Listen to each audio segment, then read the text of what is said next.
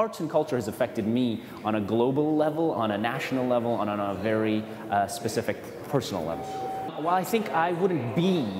in the arts and culture sector of this country, this fine nation of ours, if I wasn't exposed to it and if I wasn't a part of it, from my parents taking me, but also to just kind of having the opportunity, like at the Stratford Festival. I'm from Toronto, Ontario, so I have the luxury of having a plethora of arts organizations at my fingertips disposal, and I was fortunate enough that my parents were wanting me to be part of that, and thereby not only did I become a participant as a spectator, but I started to become a participant in terms of actually working in the field and the genres. I think on a pan-Canadian level, I think we are engaged in artistic endeavor or cultural endeavor every day. So what Culture Days can do is give that a voice, give that a framework, a context, so that somehow we feel we are part of a group, not just sort of doing whatever we do on our own or just amongst our immediate peers, but that somehow there's a local context, there's a provincial context, and then there's a national context. And therefore,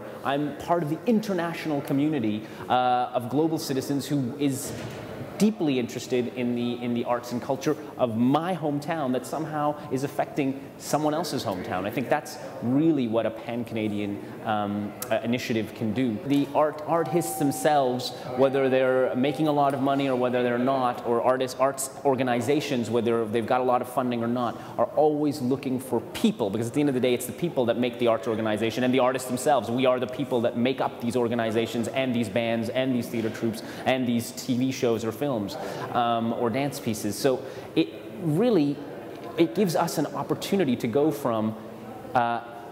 it gives us an opportunity to go from the disparate and the unidentified into really feeling kind of connectivity and collectivity, so that we're working together and we all can see, wow, I can make something of myself, or something of, I can make a career out of it, or wow, look, the more people are watching me or listening to me or watching my dance piece or buying my CD or album or downloading me on iTunes Canada, it's going to make it, I think, better. I think if we can take the disparate people, connect it to the people that are doing it for a profession, I think that's amazing.